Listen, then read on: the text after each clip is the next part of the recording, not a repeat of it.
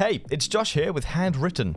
In this video, I'm going to show you how to use our platform to create custom cards with our online customizer tool, all in just a few effortless steps. Start out by signing into your Handwritten account, selecting customizable cards from the category Custom on the left-hand menu bar. Here, you will see a wide variety of cards you can customize, add logos, QR codes, and other company branding too. Selecting one of our pre-designed cards will allow you to customize the back side of the card, which we will come back to later in this video. To create your own custom 5x7 card, simply click the Customize button under the card option Full Bleed Flat 5x7.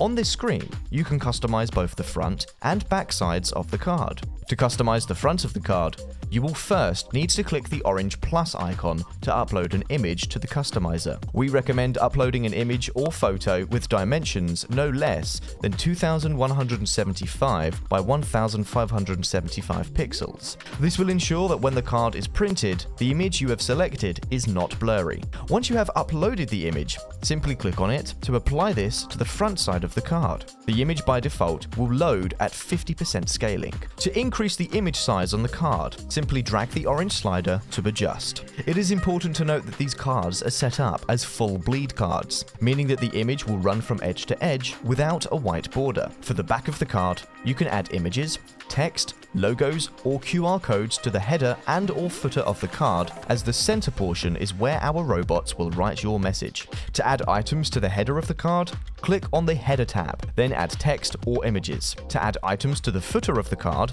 click the Footer tab. Once you have completed these steps, you must save the card design to add text by clicking the orange Save Card button at the bottom of the screen. After saving your card, you will be taken back to our main card selection page, where you can then select your new custom card to send out.